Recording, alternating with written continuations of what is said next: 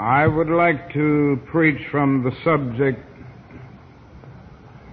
Guidelines for a Constructive Church.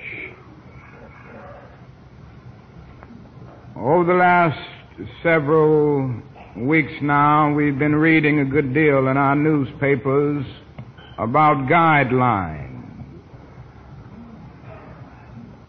Now, this word has been applied basically to the public school systems across our nation, particularly in the South. The Supreme Court of our nation rendered a decision back in 1954 declaring segregation in the public schools unconstitutional. And that next year, in 1955, it came back stating that every school district was to integrate with all deliberate speed. And yet we came into 1966 with a terrible realization that only 5.2% of the Negro students of the South had been placed in integrated schools, which meant in substance that we had made 1% progress a year. And if it continued at that pace, it would take another 96 years to integrate the public schools of the South. And so the Department of Education decided that the process had to be speeded up on the basis of the Civil Rights Bill of 1964. And this department decided to set forth certain basic guidelines that had to be followed. The guidelines stated in substance that the process of integration had to be speeded up, that all grades had to be integrated, that even faculties had to be integrated. And this plan, or these guidelines, were submitted to every school district. And that school district had to decide whether it would follow the guidelines. If it refused to follow the guidelines, then federal funds would be cut off. If it complied with the guidelines, then federal funds would be continued. And so today, that is a great discussion all over the educational world and the public school system about whether a school district or school board will follow the guidelines. This morning I would like to submit to you that we who are followers of Jesus Christ, and we who must keep His church going and keep it alive, also have certain basic guidelines to follow. Somewhere behind the dim mist of eternity, God set forth His guidelines. And through His prophets, and above all through His Son Jesus Christ, He said that there are some things that my church must do. There are some guidelines that my church must follow. And if we in the church don't want the funds of grace cut off from the divine treasury, we've got to follow the guidelines. The guidelines are clearly set forth for us in some words uttered by our Lord and Master as He went in the temple one day, and He went back to Isaiah and quoted from him. He said, "The Spirit of the Lord is upon me, because He hath anointed me to preach the gospel to the poor. He hath sent me to heal the brokenhearted, to preach deliverance to the captives, and recovering of sight to the blind, to set at liberty them that are bruised, and to preach the acceptable year of the Lord. These are the guidelines. Yes. Yes. You see, the church is not a social club, although some people think it is. Make it plain. They get caught up in their exclusivism, and they feel that it's a kind of social club with a thin veneer of religiosity, but the church is not a social club. Make it plain. The church is not an entertainment center, although some people think it is. You can tell in many churches how they act in church, which demonstrates that they think it's an entertainment center. The church is not an entertainment center. Monkeys are to entertain, not preachers.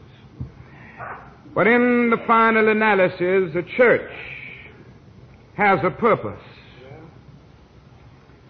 The church is dealing with man's ultimate concern.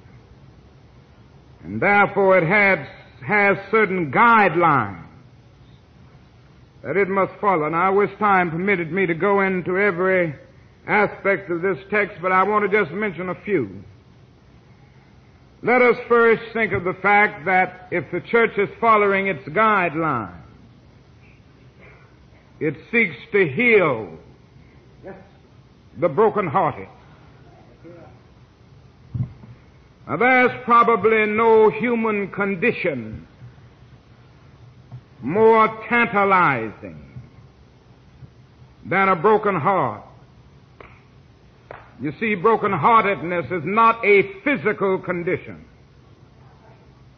It's a condition of spiritual exhaustion. And who here this morning has not experienced a broken heart? I would say brokenheartedness comes basically from the trying experience of disappointment. And I don't believe there are many people here this morning under the sound of my voice who have not been disappointed about something. Here it is a young man or a young woman dreaming of some great career and setting out in school to try to make that career possible, only to discover that they don't quite have the mental faculties, the technical know-how to achieve excellence in that particular field, and so they end up having to choose life's second best, and because of this, they end up with a broken heart. Here it is a couple standing before the altar in a marriage that seems to be born in heaven, only to discover that 6 months or a year later, the conflicts and the dissensions begin to develop. Arguments and misunderstandings begin to unfold. Yes. And that same marriage, which a year earlier seemed to have been born in heaven, ends up in the divorce court. And the individuals are left with a broken heart. Here it is a family, a mother and father striving desperately to train their children up in the way that they should go, working hard to make their education possible, working hard to give them a sense of direction, praying fervently for their guidance, and yet, in spite of all of this, one or two of the children end up taking the wrong road, moving toward some strange and tragic far country. And the parents end up having to acknowledge that the children that they raised, the prodigals, lost in a far country, and they end up with a broken heart. And then there comes life's ultimate tragedy. That's something that always makes for a broken heart. Who this morning hadn't experienced it? And you must stand before the bier of a loved one That day when the casket rolls down the aisle, that experience called death, which is the irreducible common denominator of all men. And no one can lose a loved one. No one can lose a mother, a father, sister, brother, a child without ending up with a broken heart. Broken-heartedness is a reality in life. And Sunday after Sunday, week after week, people come to God's church with broken hearts. Yes. They need a word of hope. The church has an answer. If it doesn't, it isn't the church. The church must say in substance that broken-heartedness is a fact of life. Don't try to escape when you come to that experience. Don't try to repress it. Don't end up in cynicism. Don't get mean when you come to that experience. Make it plain. The church must say to men and women that Good Friday Yes. Yes. is a fact of life. The church must say to people that failure is a fact of life. Some people are only conditioned to success. They're only conditioned to fulfillment. And then when the trials and the burdens of life unfold, they can't stand up with it. But the church must tell men Yes, sir. that Good Friday is as much a fact of life as Easter. Failure is as much a fact of life as success. Disappointment is as much a fact of life as fulfillment. The church must tell men to take your burden. Yes, sir. Take your grief and look at it. Don't run from it. Say that this is my grief, Yes, sir. and I must bear it. Look at it hard enough and say, how can I transform this liability into an asset? This is the power that God gives you. He doesn't say that you're going to escape tension. He doesn't say that you're going to escape disappointments. He doesn't say that you're going to escape trials and tribulations. But what religion does say is this, that if you have faith in God, that God has the power to give you a kind of inner equilibrium through your pain. So let not your heart be troubled. If ye believe in God, ye believe also in me. Another voice rings out, come unto me all ye that labor and are heavy laden. As if to say, come unto me all ye that are burdened down. Come unto me all ye that are frustrated. Come unto me all ye with clouds of anxiety floating in your mental skies.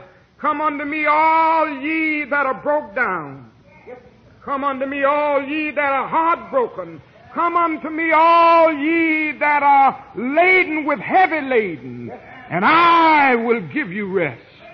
And the rest that God gives is a rest that passeth all understanding.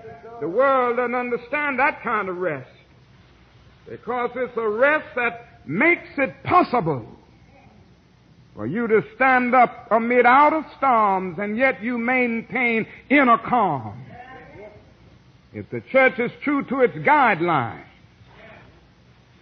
it heals the brokenhearted.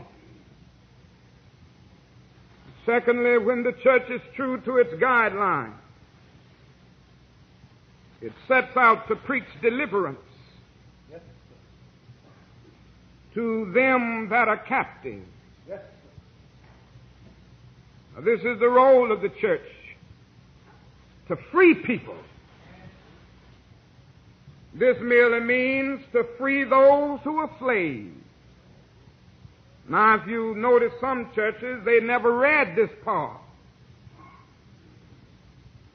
Some churches aren't concerned about freeing anybody. Some white churches make it plain.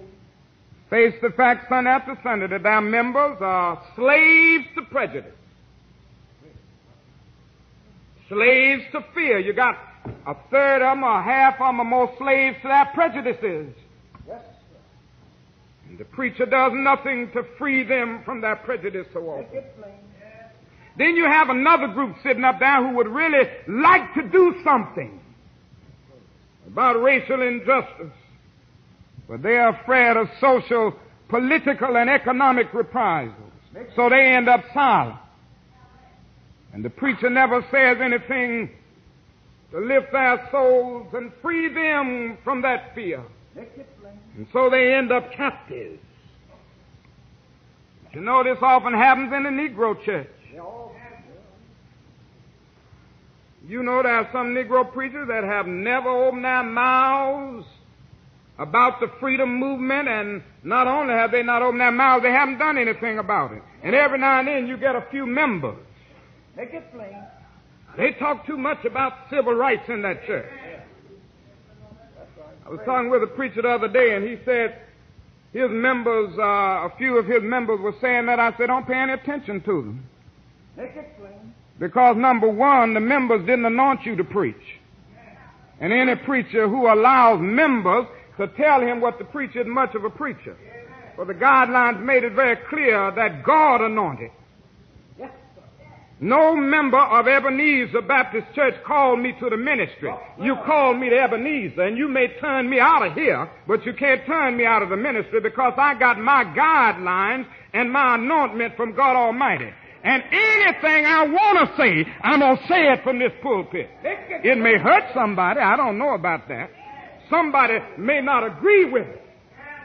But when God speaks, who can but prophesy? The word of God is upon me like fire shut up in my bones. And when God's word gets upon me, I've got to say it. I've got to tell it all over everywhere. And God has called me to deliver those that are in captivity. Some people are suffering. Make it plain. Some people are hungry this morning. Some people are still living with segregation and discrimination this morning. I'm going to preach about it. I'm going to fight for them. I'll die for them if necessary because I got my guidelines clear. And the God that I serve and the God that called me to preach told me that every now and then I'll have to go to jail for them. Every now and then I'll have to agonize and suffer for the freedom of his children. I even may have to die for it, but if that's necessary, I'd rather follow the guidelines of God than to follow the guidelines of men. And the church is called to set free those that are captive, to set free those that are victims of the slavery of segregation and discrimination, those who are caught up in the slavery of fear and prejudice. Make it plain. And then the church, if it is true to its guidelines, must preach the acceptable year of the Lord. Yes, sir. Yes, sir. Make it plain. You know, the acceptable year of the Lord is the year that is acceptable to God because it fulfills the demands of his kingdom. Some people reading this passage feel that it's talking about some period beyond history. Make it plain. But I say to you this morning that the acceptable year of the Lord can be this year. The church is called to preach it. The acceptable year of the Lord is any year. Amen. When men decide to do right. The acceptable year of the Lord is any year when men will stop lying and cheating. Make it plain. The acceptable year of the Lord is that year when women will start using the telephone for constructive purposes, and not to spread malicious gossip and false rumors on their neighbors.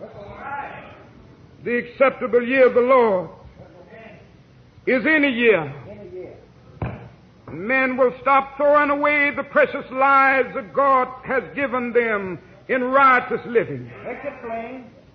The acceptable year of the Lord is that year when people in Alabama Make it plain. We'll stop killing civil rights workers and people who are simply engaged in the process of seeking their constitutional rights. Make it plain. The acceptable year of the Lord Yes. is that year when men will learn to live together as brothers. Yes. The acceptable year of the Lord is that year when men will keep their theology abreast with their technology. The acceptable year of the Lord is that year when men will keep the ends for which they live abreast with the means by which they live. The acceptable year of the Lord is that year when men will keep their morality abreast with their mentality. The acceptable year of the Lord is that year when all of the leaders of the world will sit down at the conference table. Make it plain. And realize that unless mankind puts an end to war, war will put an end to mankind. The acceptable year of the Lord is that year when men will beat their swords into plowshares, Yes.